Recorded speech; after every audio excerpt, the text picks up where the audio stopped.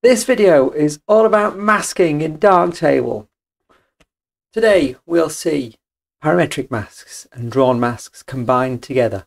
So how to combine one or several drawn masks with one or several parametric masks. We're getting to the end of the series and this is where it all comes together. I'm Nicholas and let's go. Let's start by reminding ourselves few things about intersections and unions. So with drawn masks, we go to drawn masks. The default behavior, if I have two drawn masks, which we'll call A and B, so if I draw two masks, whatever the shape on the photo, then by default the selected area will be the union of both masks. So drawn masks work as a union. Parametric masks, by default, if you have a zone selected, so it's not drawn, but let's say you have a mask A where you select a luminosity range, and with another mask you select a color, a hue, then by default parametric masks will select the intersection of both. That is the default behavior in Darktable at the moment, version 3.67 and 8. I'm going to 8 is not out yet, but I don't think it'll change before 8 is out. Now if you're doing drawn and parametric, if you have one drawn and one parametric, then the default behavior, if you have a drawn mask, let's say an ellipse, and you select some kind of luminosity range or a hue or something, then by default it's an intersection. So intersection, just to remind you quickly, is what belongs to both masks at the same time. You have to be in one and in the other, and to be in a union, yeah, is the kind of the addition of both, means that you're in either one or the other, or both. There we are. Okay, now let's get down to some practical examples. Okay, so in this first example, the idea will be to select this cliff as best as we can and try and recover a bit of the shadow areas. They're a little bit dark. Now there might be a way, there is probably a way to do it with just drawn masks, probably a way to do it with just parametric masks. But the aim of this video, and in all the other examples, is to show how they both combine together. So let's reset the tone equalizer and let's just get the masking correct for that. So just press on the mask exposure compensation, the auto mode, and let's go into the option which is for drawn and parametric masks. So just a reminder, no masks, that's the cross, uniform mask, drawn mask, parametric mask, and then drawn and parametric, which is this one, which is the one I would actually use by default, because you'll see it's the lazy way really is using drawn and parametric masks. When you know how both work, then usually you can get quickly by combining both a good selection of what you want. So the first thing to notice is that the cliff is quite well defined on the top along the sky here, not so well defined at the bottom. I'm going to start by drawing a gradient. So let's start with that. Let's make the gradient a little bit smaller. So the idea will be to, let's have a look at the mask, is to have a good selection at the top of the cliff and gradually phase out towards the bottom. Let's leave it like that at the moment. So that's the first part. Now in the parametric masks, so just underneath the drawn here we have the parametric masks. Let's have a look at what we could choose, what parameter we could choose to select the cliff. So if you remember, there's a shortcut which is on the keyboard as C, and we can have a look at which one of the parameters actually shows the mask or the zone of the photo we want to select the best. And I think that here you'll agree with me that the best one would be the luminosity, so the JZ. And here, so we need to select some dark areas. So let's go on that and bring the whites down until we start losing all the areas around. Now, remember what I just said about drawn and parametric working as an intersection. Here is the exact example of that. It's keeping the gradient and it's eliminating from this gradient everything that's white. So I am intersecting a drawn and a parametric mask here. So at one point, you'll see if I go too far, then I'm going to start losing some of the cliff there, just at the point where I want to bring it back, the sky comes back. So I'm not going to bother about the sky too much. I'm just going to get a nice selection on the cliff. And I'm going to use a drawn mask. So I'll make a path, just kind of a quick path around. And that will eliminate everything that's not in the correct zone of the photo. So here, let's take a drawn mask. And so what I just said, remember, about combining two drawn masks. If I combine two drawn masks, then they will be combined as a union. So if I just drew a drawn mask, look around here, let's go a little bit into the sea, right click to close, and now it's done a union, so it's joined together. It's the drawn mask and the gradient, so the path and the gradient. So I've lost the gradient here, and I've kept the part of the sky that was selected in the gradient, and that is not what I want. What I want to do is an intersection of the two drawn masks and intersect also with the parametric mask. So here I need to go into the mask manager, and in the group tone equalizer, the path here is in a union mode, and I need to put it in intersection mode. And by doing that, I am saying that I want to be inside the drawn shape and keep the gradient and use the lightness parameter, which is on the JZ channel. And that is a pretty good selection. Let's have a look now. If we look a bit closer, maybe not 200%, but just 100%, just to remind ourselves of some things we can do on drawn masks. We can move these nodes individually.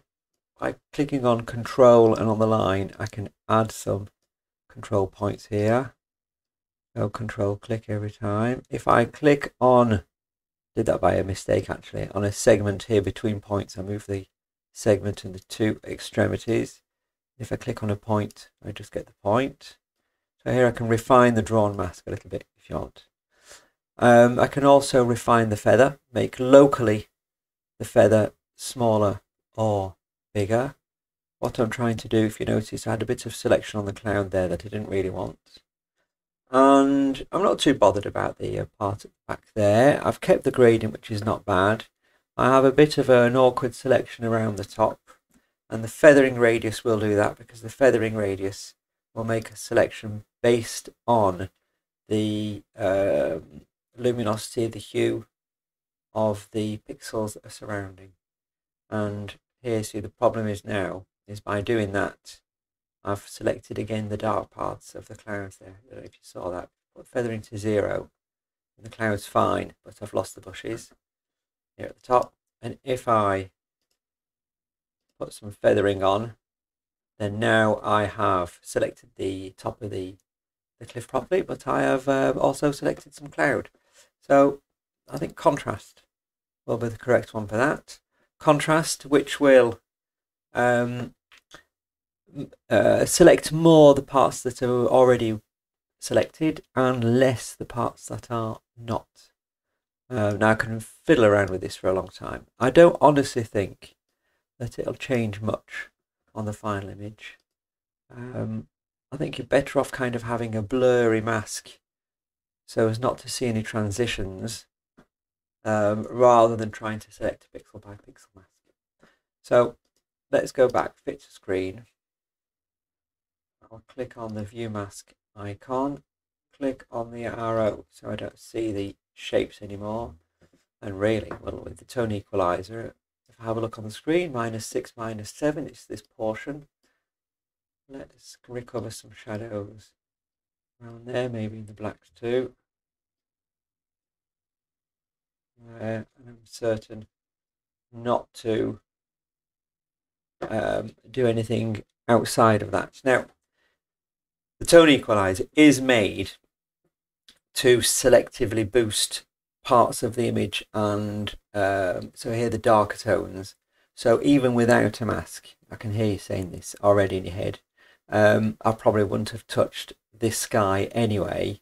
What I'm actually doing is protecting more the bottom part with a gradient, but yes, I could have done it simpler. I wanted to show you how to combine two masks. So that is the aim is not processing the image the quickest possible, but to show how parametric and drawn masks combine together. So that's the first picture. Let's move on to another. In this photo, I'd like to add a bit of sharpness to the head of the insect. So I'd like to make a nice selection, and I'll show you a method that doesn't work, and that'll enable us to understand a little bit better how masks are combined. So let's go into the contrast equalizer, select parametric and drawn, and try and start with a parametric mask. So imagine we can select the blues of the head. And if we look, we're in lab mode and with chroma and hue, but I'd like to find, I do like using the JZ, CZ, HZ color space, but I can get that if I go into the blending options here, go into RGB scene, and I get my color space back. So HZ, let's look at the hues. Hues, yes, well, as we thought, blue, a blue head, orange background, should give me a good selection. Let's just check the others. So some desaturated parts in the head there could be useful. And in JZ, well, a bit of black, but not much else. Now I can use the boost factor a little bit, if you remember that. Boost factor will give me different settings for the luminosity range that I can have. Okay, let's go to the CZ, HZ slider here, and if it doesn't mind giving my photo back, let's go and select an area. Now, something going on with the C button. Why is it C? Come back. That's very strange. Okay, compress history, go back. Sometimes I do that. And I think we're back to working order. Okay, I've got too much yellows selected. And that doesn't actually look too bad in the selection. So I have the head. I can add a bit of a feathering radius. There we are. And so I could do the sharpening on that, but I'd like to actually select the antenna there, the dark parts, maybe the eyes a little bit better, the top of the head a bit better. So the idea would be to select the darker parts, the blacks better. So I'd like to use the JZ and add that into my selection with parametric masks. But if you remember, parametric masks are in exclusive mode, that's the intersection mode. So we need to put it into inclusive. And there, the screen goes blank. Now, it took me a long time. I thought it was a bug. It's not a bug. Normally, if I go into inclusive mode, it inverts all the other masks, the parametric masks, so puts them to 0, and the selection doesn't change. But here, the selection has changed. Let's go back from drawn and parametric to parametric, which actually seems reasonable. So we actually learn that as you're building masks, you start with a drawn mask, then choose drawn. If you start with parametric, do parametric. And if you want to go to drawn plus parametric, do that afterwards. So in inclusive mode, here it's working as expected. In JZ, the sliders are inverted. So if I want to add blacks, I grab the top triangle, add in the blacks, and move back a little bit, move back off for a bit of feathering, and have a nice selection there of the head. But I also have, as a side effect, the lower part of the image that's selected that I absolutely do not want to sharpen. So the idea would be to draw a mask, have a drawn mask around the head, and as we did in the previous photo, just do the selection on that part. So let's go to the mask manager. Now I do have a path here. I'll delete that. I already made it. I'll make it again. So the idea is I want to go into drawn and parametric, and here I have this bug in inverted commas. It's something that's bugging me anyway, is why is the whole screen selected? Well, the explanation I have is that when I go into inclusive mode with parametric masks, it actually sets all the other masks, the other parametric masks, to the opposite polarity. So it's the what it's doing is inverting the masks. So from nothing selected it goes to, or from everything selected into nothing selected. And I think it is actually doing the same for a drawn mask, where the drawn mask is empty, so there's nothing selected, nothing drawn. So the inverse of that is that everything is selected. And we can actually check that that is how it's working. So if I remove that the yellow screen and go for a path and draw a path around the head, so I now have a group with a contrast equalizer with a path inside. And if I have a look what's selected now, I actually have my path.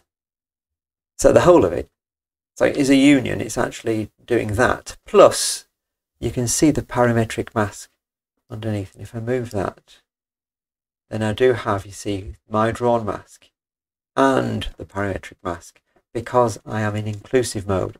And what I'd like to do is have an intersection between this drawn mask and the union of parametric masks. And that, unfortunately, doesn't seem to be possible.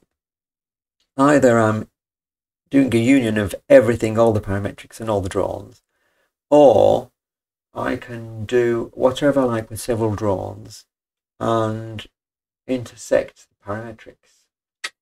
So there we are. That is why I was saying it doesn't work as I wanted to. So this is a failed example of how to go about it. And that means that the options when you want to use inclusive modes on parametric masks, it means that drawn masks become actually pretty useless. So we'll have to find a workaround. Let's reset that and start selecting again with another method. So we're back to 0 with this contrast equalizer, and I'll show you one way of selecting just the head and sharpening it. So we're going to avoid in drawn and parametric masks to use the inclusive mode. So first of all, I will get the path back that I had last time. I've made it a little bit bigger around the area that I wouldn't mind sharpening. And really what I'd like to do now is remove, so by intersection I'd like to remove the parts of the image here, parts of the selection that don't correspond to parts I'd like to sharpen. So by default I'm in LAB mode, so I would go into the JZ, CZ, HZ colour space and have a look, and I can actually select those blues. Really I'd like to select the oranges and remove those. Now selecting the oranges, I could select kind of a background there, see what we have, and invert my selection. So toggle the polarity, invert, and there I'm not too bad actually. I've removed most of the background. You could also refine this if you want to select more. So you've got a nice neat selection, but it's better before, and then invert that again. Every time you change the selection you have to invert the polarity. If I put a bit of a feathering radius around there, not too bad. add a bit of contrast. Now remove a bit of opacity. And I've actually got some things that are not too bad. Now, obviously, I could want to keep the legs and here I don't know, maybe I'm not quite getting what I want. There are two ways I could do this. Either I reduce the drawn path and kind of just go around the head part, or I could use the details threshold and remove parts of the image that are blurry. Not too much. And actually I have quite a decent selection here because, as I said, what I wanted was, I want to keep the antenna here. I want the eyes and the face.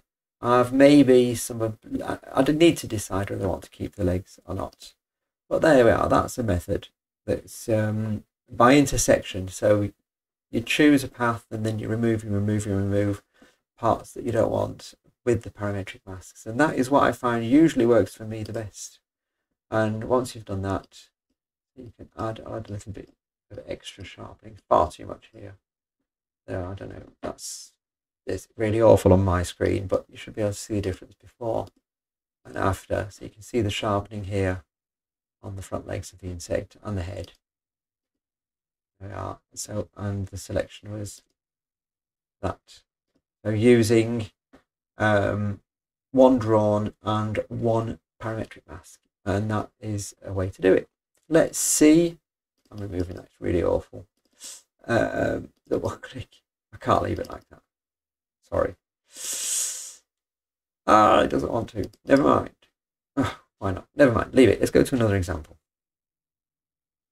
In this final example, we shall have a look at how to combine several drawn masks with one or more parametric masks. So the idea with this will be to select the boots and the white furry sleeves of the Father Christmas here and make them a little bit whiter. They look a little bit orangey to me.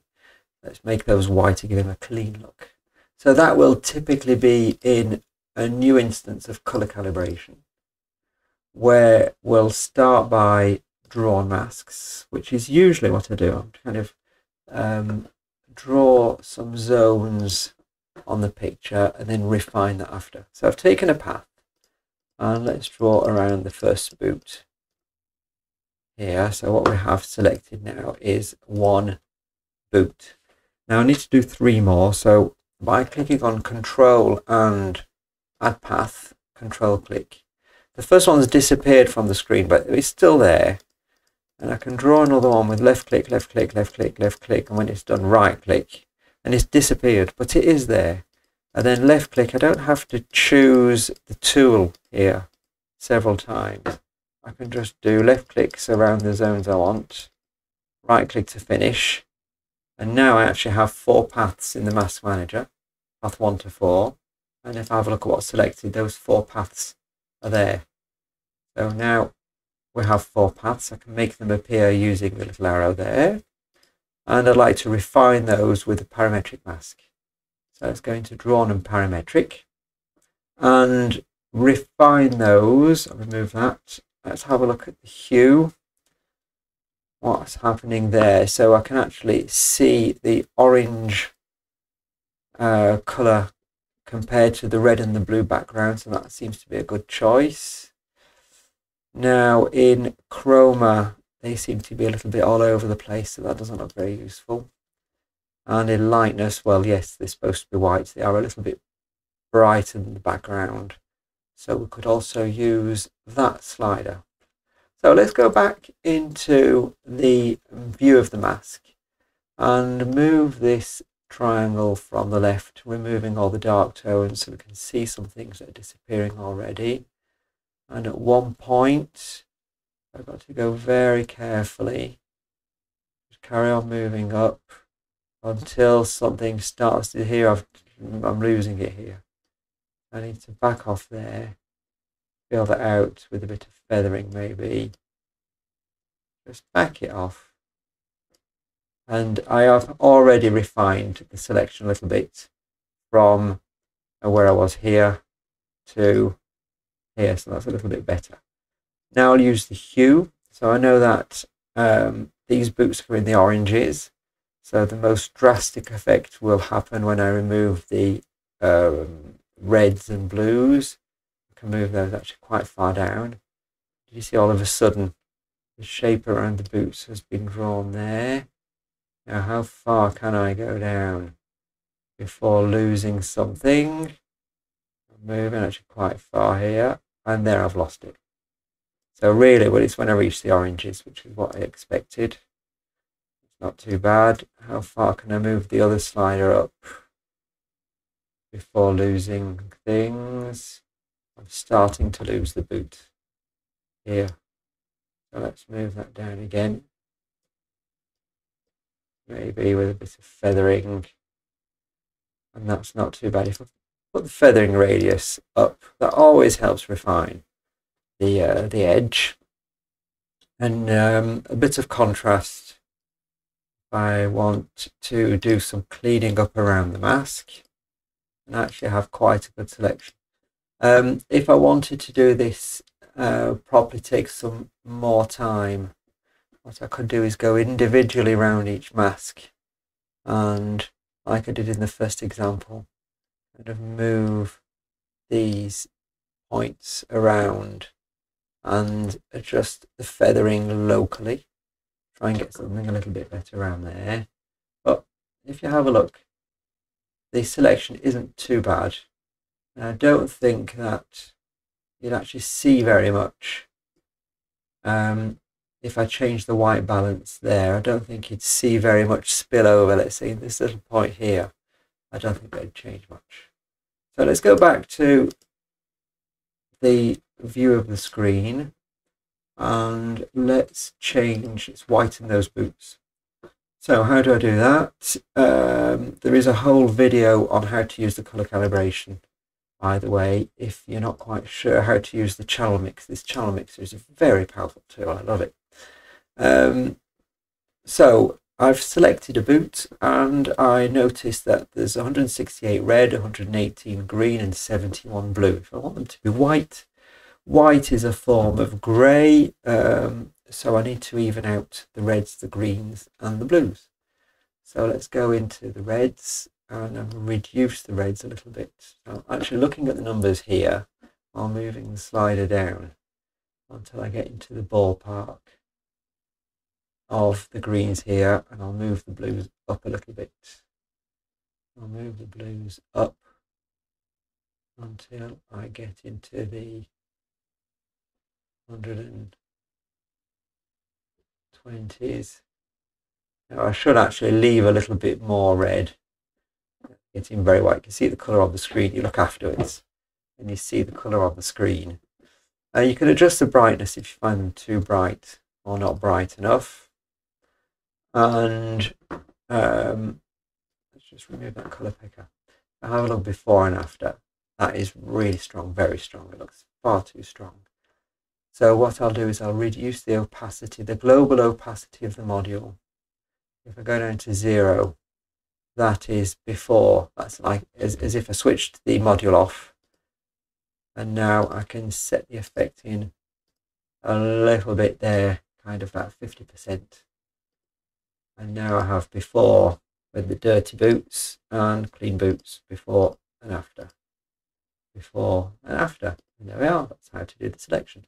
So this is the end of the video on parametric controlled masks. It's also the end of the mini-series on selections and masking in darktable. So I hope now we have all the tools, all the methods you need to make the selections and to adjust your images locally. Well, I'll see you very soon, I hope, in a new video.